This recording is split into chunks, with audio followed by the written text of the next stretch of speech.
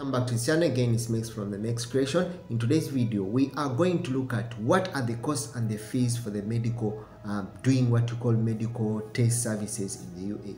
You are planning to go to the UAE and you have to do what you call the medical test, or you need to have what you call the medical services.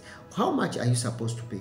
Or if you're with a family, how much are they supposed to pay in one way there? So, for example, if you are going to do what you call normal medical tests in the UAE, that is should be done in what you call 24 hours, you'll pay 322.50 dirhams. If you are going to do medical tests in what you call 24 hours, we are looking at the normal time schedule, then you pay 322.50 dirhams. Then something that you should know, if you are going to do a medical test and you're going to do in what you call 48 hours, if you want to reduce the time at which you were supposed to receive what you call these medical test results, let's say for an example 48 hours, then you're going to pay 432.54 dirhams. Then still, if you want to reduce the time, the average time, and you want to get your medical done by the VIP in 4 hours,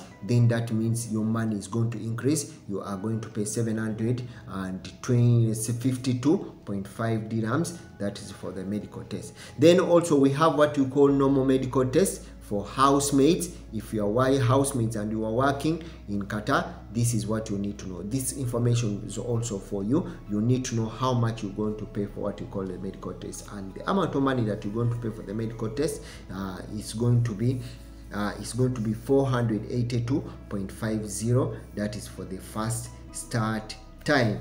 Then if you are going to do those medicals, we are going to do those medicals for what you call 24 hours medical. Then for the housemaid, they'll have to pay 582.50 dirhams. Then also something that you should understand, there are also services that are where the VIP services, whereby you can do your medical, or you can get your medical done in what you call 1 hour. So once these medicals are done in what you call 1 hour, then that means you need to pay what you call an extra amount of money at that time, which is going to be given to the concierge. And remember, at this time, that it's supposed to be 802.5 dirhams. That's the amount of money that you're supposed to pay for someone or to work on you, or for you to get that service. Hope I've tried to share up something for you. Thank you so much. See you again in the next video. It's Mex from the Mex Creation TV.